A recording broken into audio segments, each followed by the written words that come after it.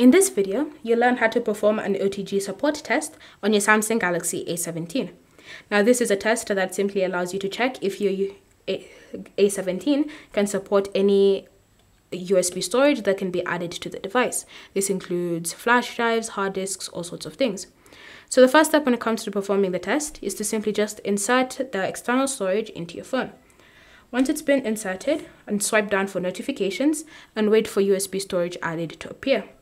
When it appears, it means that your phone does have OTG support, and you can always just choose to go to the Files app, and then under Storage, you'll see USB storage, and you can choose to transfer files from your phone to the USB flash drive or USB storage device, and vice versa. When you're ready, just go ahead and unmount from your device to avoid any issues when it comes to corrupted data.